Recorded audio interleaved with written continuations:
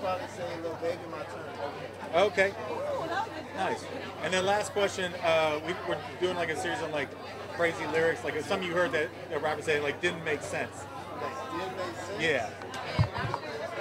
Not off the top of the head, I don't really have anything. Lil Baby on the Pop Smoke song, he was like, I just go Ray Charles, they can't see me. And I'm like, does he think being blind means being invisible? Like something like that. Nah, that one is kind of crazy though, but it's a bar too, so it kind of makes sense too.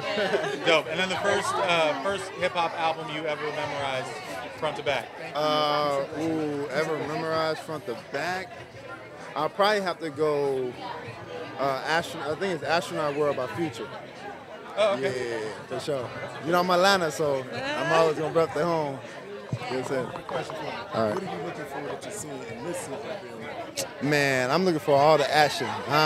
You know, I don't want to look forward to nothing because I'll be disappointed. So I'm just like, let it all happen, let it all come, and I'm excited for it. Now, are you going to be in Right.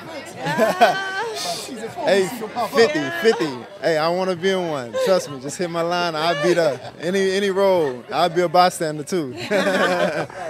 Most definitely. Appreciate it. Sean, quick question. Obviously, Detroit is the setting for BMF, and right now, the Detroit music scene is super hot. Oh, yeah. I'm wondering, are there any Detroit artists that catch your eye, your ear right now, or who you're listening to, maybe on your playlist? Oh, you know it's crazy because we play a lot of Detroit in the locker room. Babyface Ray ain't from Detroit, is he? Of course. He is, right? Well, yeah. Michigan. Yeah. They're close enough though. Absolutely. Yeah, Absolutely. I love his swag and what he brings to the music scene. He's changing the game in his own way. So I say Babyface for sure. Absolutely. Thank you, brother. Appreciate that.